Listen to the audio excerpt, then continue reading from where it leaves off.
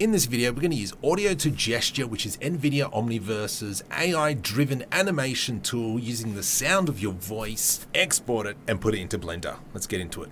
Hey, so, okay, that's pretty cool. So all I did is got a sound grab of my audio and put it onto Audio2Gesture, and it popped all that animation out. So this is what I'm going to show you on how to use it and how to export it into Blender. There are a few things, so let's kind of like get into it. So I've opened up a brand new project of the Mishima. I'm on version 2022.2, so it's got to be the latest version. I already have Audio2Gesture here in the tab. However, if you don't have it, animation, Audio2Gesture, offline pipeline, and this will add in our wonderful character, and then we've got the default audio. The beige hue on Whoopsie doodle. If it's the first time you're opening it, it's going to do kind of like a baking process, so just give it some time. But once you've got the audio plugged in, on the waters of the lock and it does that, including the French Queen. Stop. I'm going to import my own audio, so let's go into where my folder is. Do it. So let's go and then press run A to G. If this is helpful, like and subscribe. Do it. Now, I've already played with a few of these settings. There's a whole bunch of styles that you can pick from. I hope these expand a bit more, but at the moment, it's quite nice. I really do like it. I am going to stick with the big gestures. I will just quickly show you standing behind a table, but feel free to play with this yourself. This is helpful, like and subscribe. Do it. I like that. I like how he's standing there.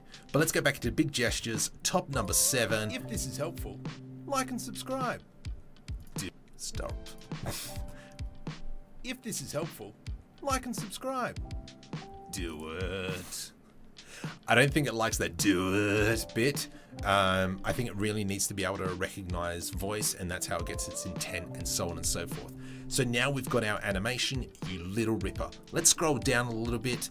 There are ways of importing your own characters, but because we're focusing on exporting it out into Blender, we're gonna focus on like that. Down the bottom here, let's just quickly save it into a folder. There, please, thank you. File name, animation, good enough, you know, very original. All I'm gonna do now is press record. It's gonna quickly record. Now I can go into the stage. Let's increase our stage. We've got our skeleton. I'm actually going to click and drag the skeleton in the sequencer down the bottom. There we go. This might be the animation. Nope, that's fine. Let's remove that sequence. Now I'm going to go into our folder where we save that gesture. So we've got a take.usda because that's the file we called it. Let's dump it into here. And then when we put it to the start and we press play, there we go. We've got that animation. Obviously no audio because we haven't set any audio.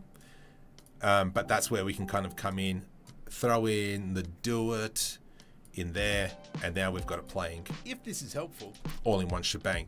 Let's now go ahead and export this animation. So I'm just going to remove the sound, select my character, file, export.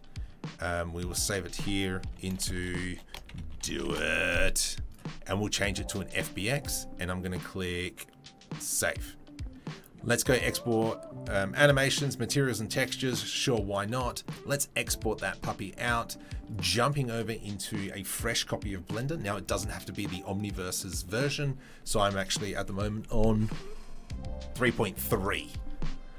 Okay, so delete everything as always. File, import. Let's go into the FBX. Where do we save it? There, we saved it into the do it. Give it a sec. Beautiful. And so there's our character. Now, it's not completely mapped properly.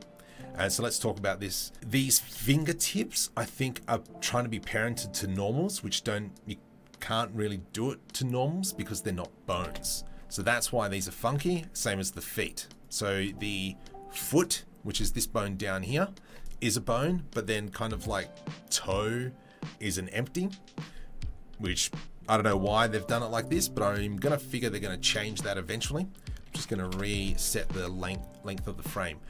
So now we've got the animation into Blender few issues now, but we can work through it. So if I were to click pose mode, we can see, yay, root FBX. That is the root bone that we have selected down the bottom. However, if we start selecting the arms, they make no sense. Same as the fingers. Obviously RT, right, T, 1. So 1, 1, 2, 3, 4, 5. And so that's how we can remap it. Now I've got a video on how to map animations from different skeletons.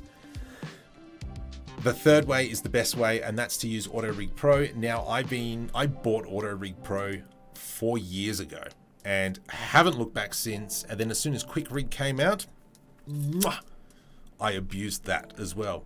So what I'm going to do now is just to show you as a test, I'm actually going to bring in a character from Character Creator 3, because we know they are the best characters. So let's quickly just go find a character. I'm just going to import this chap, import, and there we had. I'm just going to move him over a little bit. Wonderful looking character. Let's just check him out. Look at that. Gorgeous. So that's Character Creator 4. There is a link in the description if you want to look at those characters. With this character selected, I'm going to delete the mesh because I don't care for the mesh. I'm going to jump to AutoRig Pro, and this is AutoRig Pro QuickRig. Now I've had this add-on for 2 years because that's how long it's been out for. As soon as it came out, bam, I purchased it because it's completely worth it. So selecting my character, I've already got presets done. Character Creator Plus, Oakley Dokley, QuickRig. Let's go preserve volumes, okay. And now this is going to set up all the controls for the character. So you can see that we've got FK on these bones. We've got IK on the feet, you little ripper. And obviously if we come into tools, this is where we can switch from IK to FK. So the way I've done this is you want it to be in FK, and we want to be able to copy across this motion. So back into AutoRig Pro, let's jump down into the Auto Pro remap. Let's go source animation, and then this is going to be our target animation. And now let's go build the bones list. And as you can see now, if we come down, it is just an ugly mess of bones. I don't know why. But what we can do though is when we select our rig, we can see that this here arm RT FBX1 is shoulder, the right shoulder. So what you do is you come down into here, we go C_shoulder because we want the control right, and now that's kind of like copied across. So when we go to process the animation, it'll copy it across. I've done this for you. So you can download a file. There is a link in the description for free. Just give me a subscribe, give me a like. Let me know that if you're going to do it this way. Just let me know, leave a comment below. What I'm going to do now is I'm actually going to import, and I'm going to import the map that I've already created. So let's go import mapping, and we can see now everything is lined up. Let's go into object mode. From here, let's go into the retarget. I want the Bezier. Oakley Dokley. Give it a sec. There we go. We now have our animation. Now, actually, let's just play it, and we'll go through just a really quick issue.